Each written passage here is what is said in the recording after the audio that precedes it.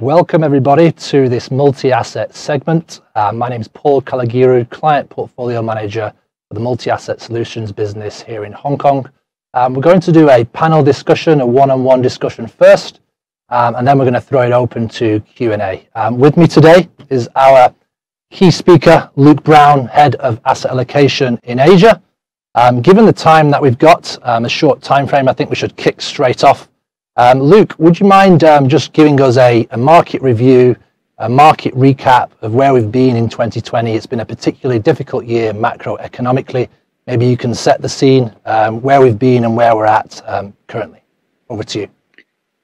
Yeah, good afternoon, Paul. Thank you for that. So, look, I think 2020 has been an extraordinary year. For anybody that has managed to avoid the press, avoid markets, you'd be forgiven for thinking, well, what has happened? If we look at equity markets where they are today, they're at higher levels than they were at the beginning of the year. So it would seem that nothing has happened. However, for me as an investor and having been in the markets over the entire course of the year and watched how things have evolved, it's been one of the most extraordinary years of my investment career. If we think about what's happened, I do believe understanding the journey that we've been on is foundational in trying to unpick what the future might look like. We can look at a timeline of 2020. And broadly speaking, we started the year in a relatively risk-on environment that was very encouraging. We had US and China signing trade agreements and everything seemed to be going well. Unfortunately, we then hit the coronavirus pandemic. Now, at the time, it was unclear what the impact was going to be, but very quickly, this became the dominant driver of risk in markets. And we saw some extraordinary policy action taking place. As we got through February and March, the story turned from one of coronavirus into what action is going to be taken. And in particular, all eyes turned to the Fed. And we saw emergency rate cuts. We saw stimulus packages, the likes of which we had never seen before, being introduced. And critically for me, and what formed the base of markets and allowed us to recover, was the fact that we actually saw emerging coordinated action, not just from the Fed, but from the ECB, from the Bank of England, from others. So this led to extraordinary packages coming out through April and June. And as we got into June, with the ECB announcing a 750 billion recovery fund, the Fed concurrently started purchasing corporate bonds. This drew a line under spread widening. This gave huge opportunities for investment in investment grade and high yield credit.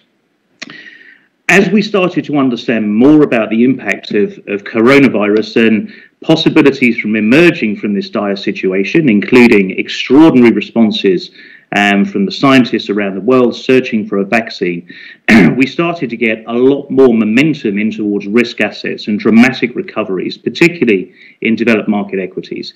At the same time, we did see that there was a sort of prevailing risk-off environment of people concerned about how to position portfolios, and I think that was very well reflected in the very strong returns that we saw from gold, adding a diversifier and a degree of risk mitigation into portfolios, with gold touching almost $2,000 per ounce. Now, having gone through all of this, we then find additional uncertainty coming into markets. And if one thing that markets do not like, it is uncertainty. And this, I think, manifested itself in September and October through concerns and questions over what the outcome of the US election might be. Would it be the blue wave? Would it be Biden and the Democrats, which arguably would have led to a dramatic increase in stimulus packages, turning on the taps, if you will, further liquidity, further support for risk assets? Or would Trump prevail? Through November, as the results started coming in and towards where we find ourselves today, became clear that Trump had failed in his attempts to be re-elected, and we now embrace a Democratic president under Joe Biden, but at the same time, absent the blue wave.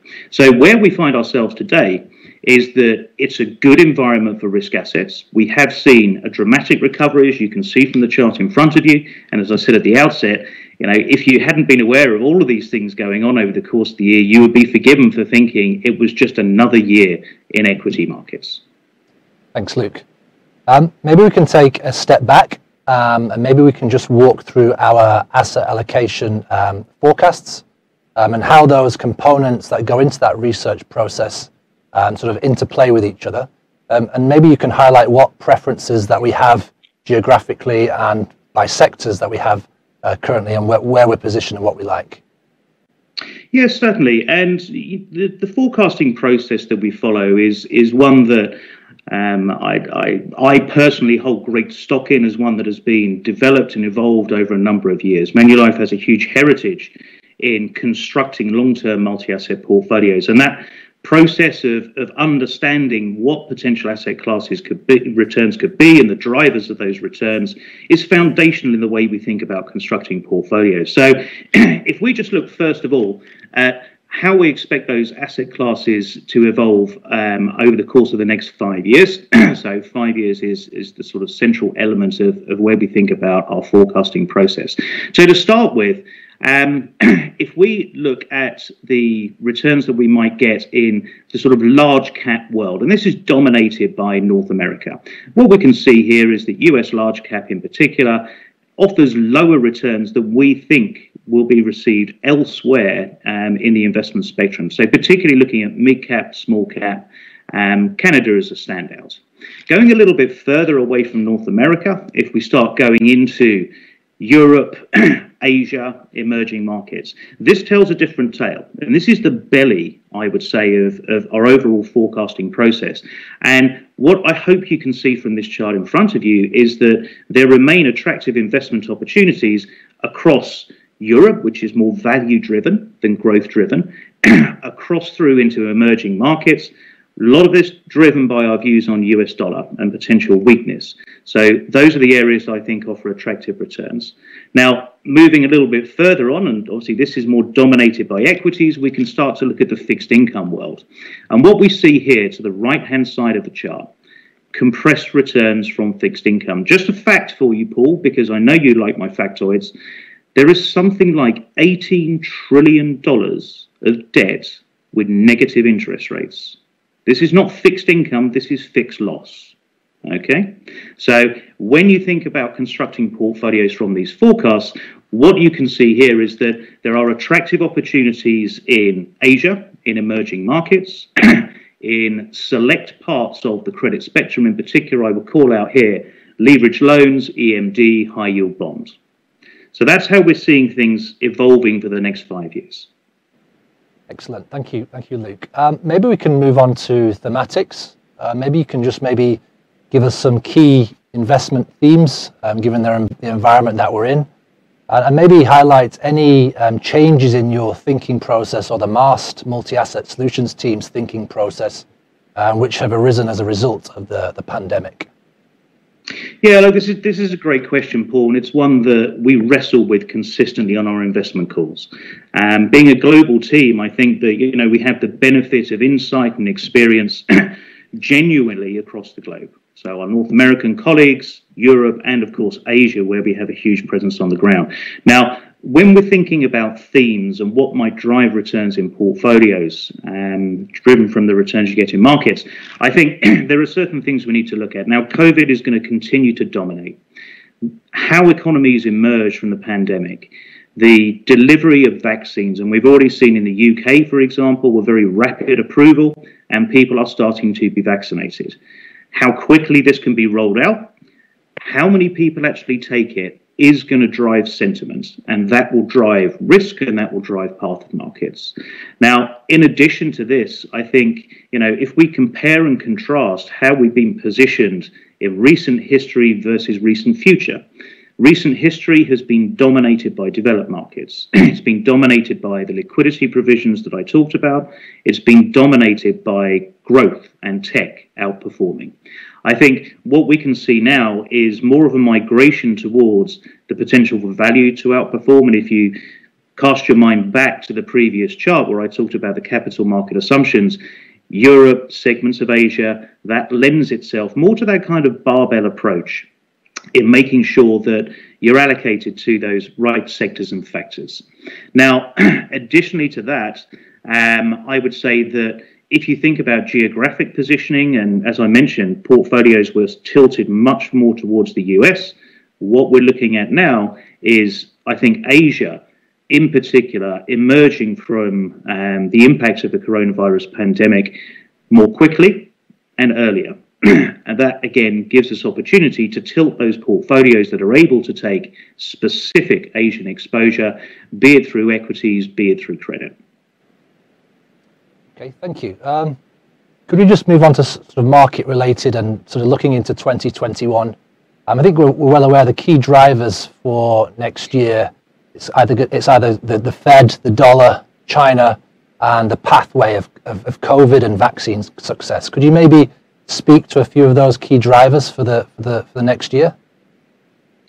Well, I think you've pretty much hit the nail on the head there, Paul. I think what I would add to that, though, is that for me, it boils down to two things. Okay, it boils down to risk and sentiment, and those two are very closely intertwined. I think if market participants become concerned over breaks in liquidity, and we could point to North America at the moment, we have a new president coming in. There are many debates taking place over what stimulus is going to be available, and arguably the baseline has been priced into markets. So any deviation from that could lead to increased volatility. I think the other thing that we need to look at as well is geopolitical risks and how they are evolving. We can look to Europe and the UK at the moment with the ongoing negotiations of Brexit. I was debating whether or not to refer to this as being 11th hour negotiations, but I think we're actually counting down the last 10 seconds to midnight.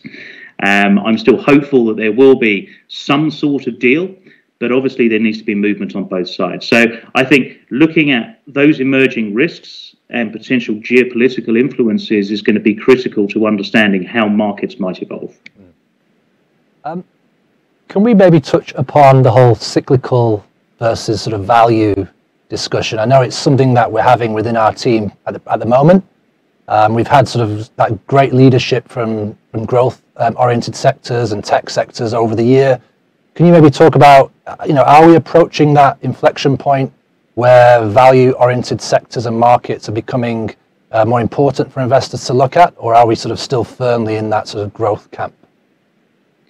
Yeah, look, this is the question of greatest debate, I would say, certainly within our team. Now, as you say, growth has dominated. In a zero interest rate world, that makes complete sense because this is where you want to be to attempt to benefit from potential capital returns.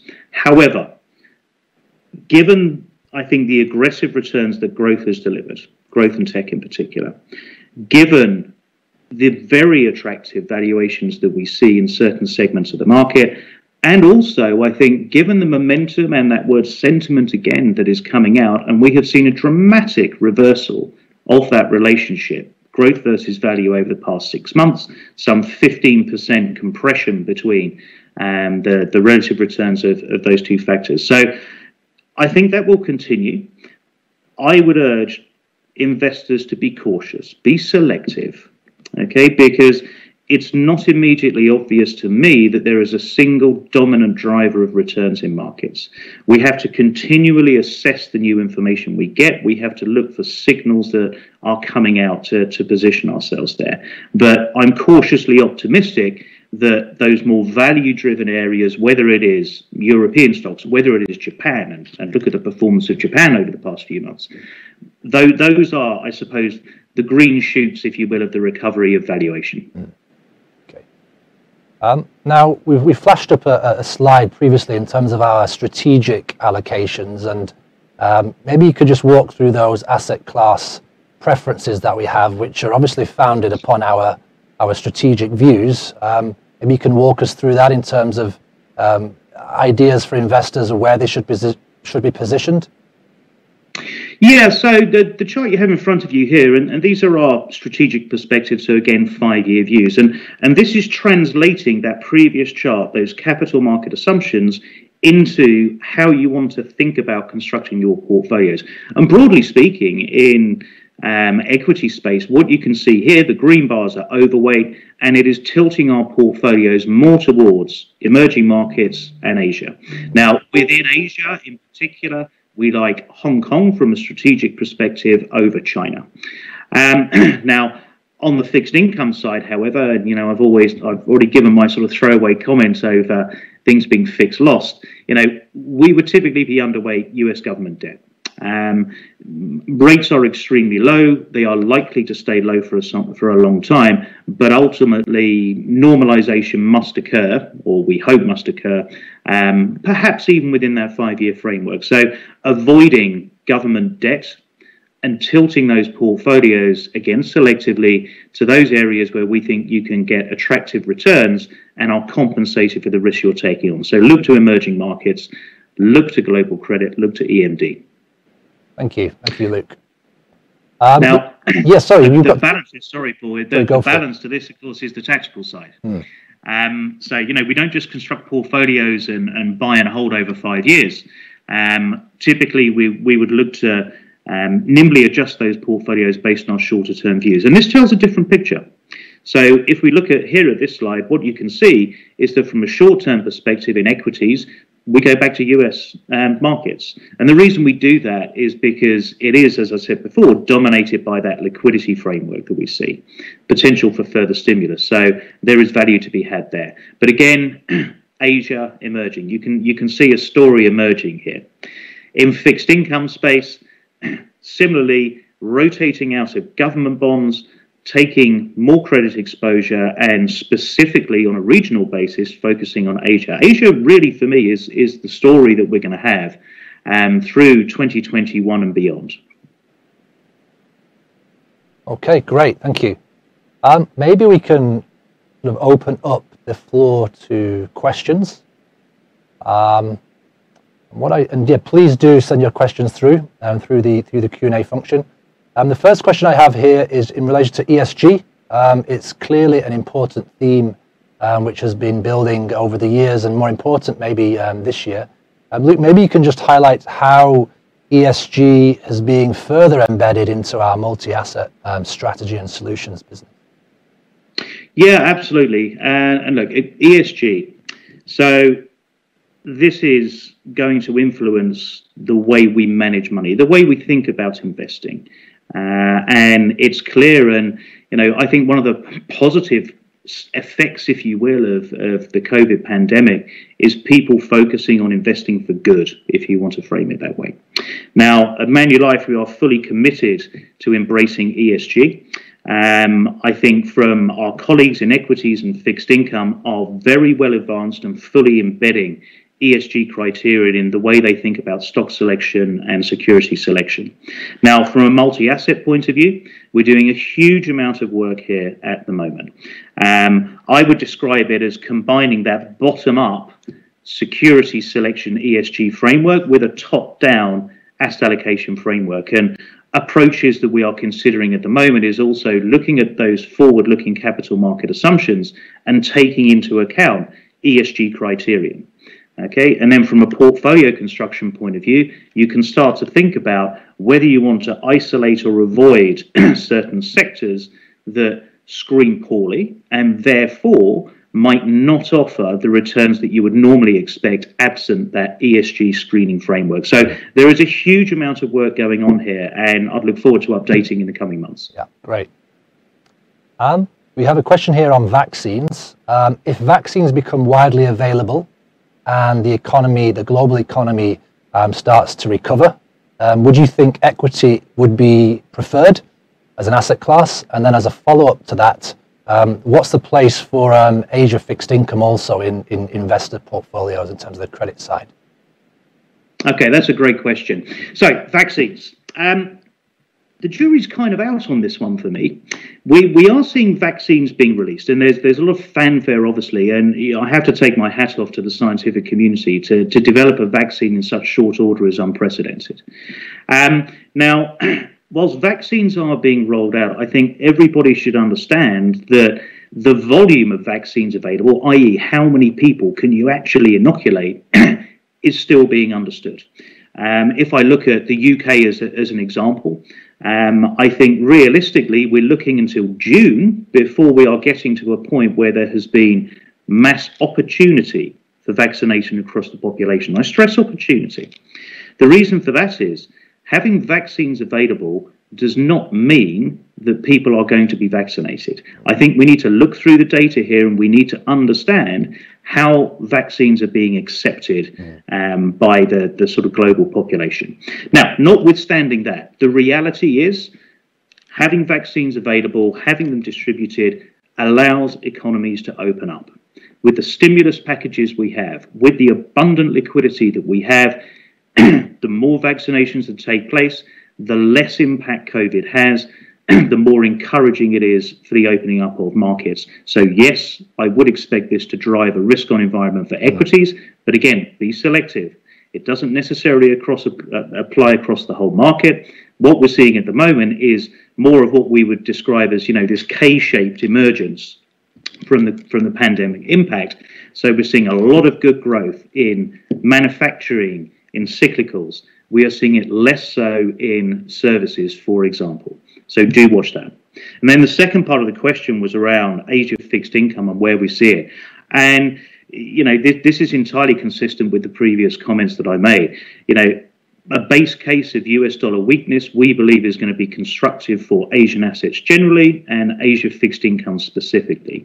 I think the opportunity set there to selectively take credit exposure in a thoughtful way through portfolios that are constructed bottom-up securities selection. So select the right securities, not just market beta, and then combine those in a portfolio in a thoughtful and risk-conscious way. Great. Maybe just bringing things closer to home, there's a question here on Hong Kong market. Maybe you can share your thoughts on Hong Kong, given we have an overweight in that particular market, or a positive view on that market. Maybe you can share your thoughts around Hong Kong.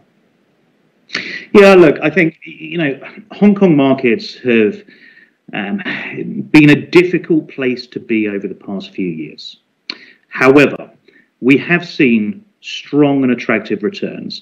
Now, notwithstanding geopolitical risks and specifically how the world engages with China, what the Biden administration does with China, I think the very fact that, Hong Kong is critical to the region, is critical to the potential growth and opening up of capital markets.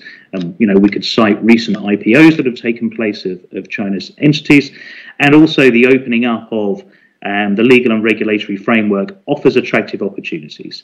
Now, as ever, you need to look through different lenses and make sure that allocation is suitable for your portfolios.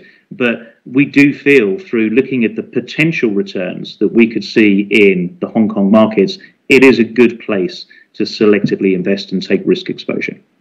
Okay, thank you. Maybe we can end the Q&A here, and maybe I can hand back to you, Luke, and just to give maybe 3 key messages for our investors, for our viewers today. What are the sort of key takeaways you'd like them to take away with today? Yeah, certainly. So, look, to wrap all of this up, and I hope everybody that's tuned in has found some insights in there that help frame their investment decisions and thinking about allocating. But if I could choose just 3 things to watch and take note of over the start of 2021 and see how things emerge. The first is the path of the US dollar. Is the US dollar going to go on more of a weakening bias? If so, that is likely to be more constructive for those Asian and indeed emerging markets.